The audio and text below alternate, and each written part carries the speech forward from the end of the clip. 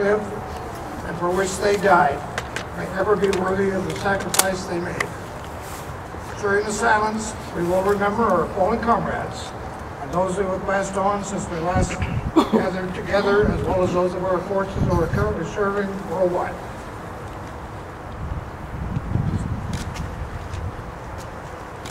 Transmitter, prepare to dim.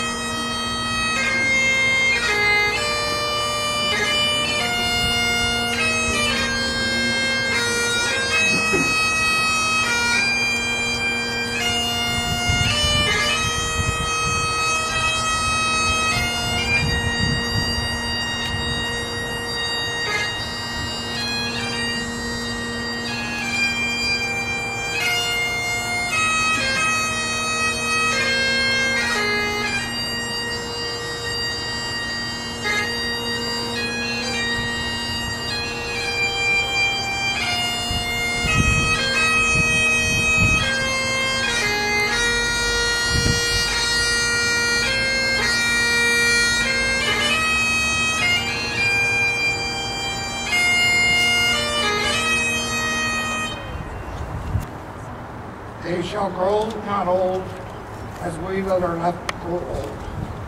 Age shall not weary them, nor the years condemn. At the going down of the sun, and in the morning, we will remember them.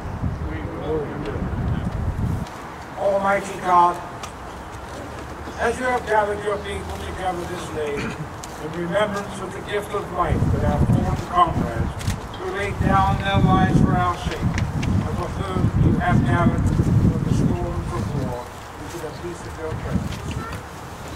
Let the memory of their sacrifice be an example to us, that we at last, being faithful until death, may receive with them the crown of eternal life. Through Jesus Christ our Lord. Thank you so much, and I want to thank Branch 606 for just an incredible job today. It's very heartening, not just here in Pickering, but as I go to events in Ajax as well, to see tremendous turnout and for people to recognize the importance of remembrance. There's a bit of a debate going on in this country with some people attacking the notion of wearing a red poppy, saying that it glorifies war. I think we should welcome that debate because it fundamentally misunderstands what remembrance is about. Remembrance is not a static act. It is not a couple of weeks at the beginning of November that glorifies anything. Remembrance is about looking back into our past, about men and women who put their country and the ideals of their country, the ideals of freedom, ahead of their own lives. People who are willing to go to different shores, to risk everything, in order that we may today live in a society as lucky as we are to be in. And in those battles, in places like Passchendaele or Vimy Ridge, or in places like Juno Beach, They fought for those ideals. They made those sacrifices. In the process, they defined our country. And the act of remembrance is carrying that torch forward. It's not just thanking them for their sacrifice, but recognizing the obligations that we have each and every day to live up to those ideals, to make sacrifices to make the world a better place, to put our country and the principles of freedom ahead of our own interests. That's what this day, this week, and the act of remembrance all throughout the year is about. And in that regard, we have to pay a deep, deep tribute to those who made those sacrifices. On a closing note, I had an opportunity very recently to take my kids to the Canadian War Museum. And for anybody who doubts the importance of remembrance and what this whole thing is about, get the opportunity to walk through those exhibits. Hear the stories of those brave men and women, the sacrifices they made. Understand the path that this country has taken to become so great as it is, and it's been forged in those acts of bravery, those acts of sacrifice.